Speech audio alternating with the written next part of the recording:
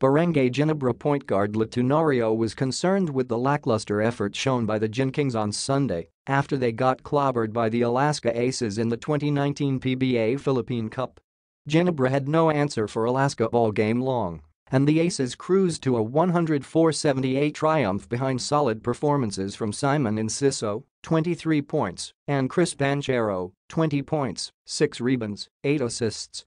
Ginebra trailed 27-19 at the end of the first quarter, never got into a rhythm, and was down by as much as 30 points in the blowout loss.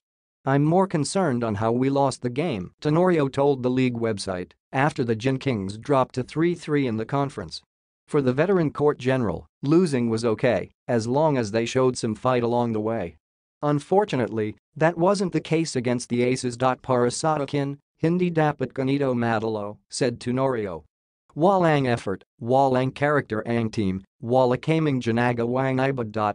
Parang pumunta lang kami, naglaro lang kami ng basketball, ganun lang, he added.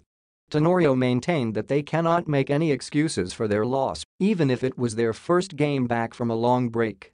The Gin Kings shot just 36% from the field and, more crucially, allowed Alaska to convert 50% of their attempts. Offensively, Puwedeng maging excuse na wala ka sa rhythm, he conceded. Pero I think, defensively, hindi ka naman dapat mawala sa rhythm sa depensa, Tenorio said. So yun ang naging problem naman sa game.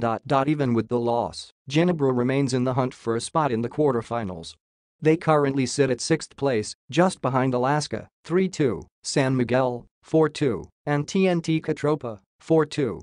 The Gin Kings will try to recover on Sunday, March 10, when they take on the league-leading Phoenix Pulse Fuel Masters.